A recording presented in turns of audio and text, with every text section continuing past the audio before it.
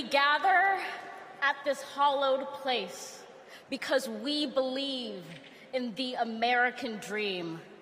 We face a race that tests if this country we cherish shall perish from the earth, and if our earth shall perish from this country.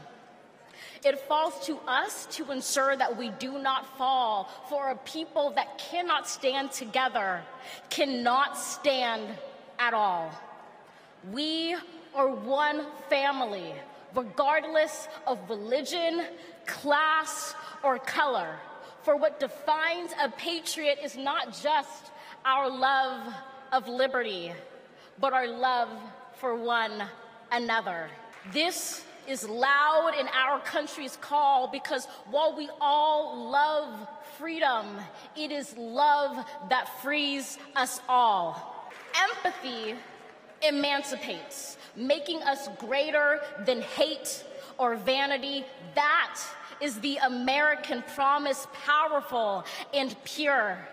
Divided we cannot endure, but united we can endeavor to humanize our democracy and endear democracy to humanity. And make no mistake, cohering is the hardest task history ever wrote.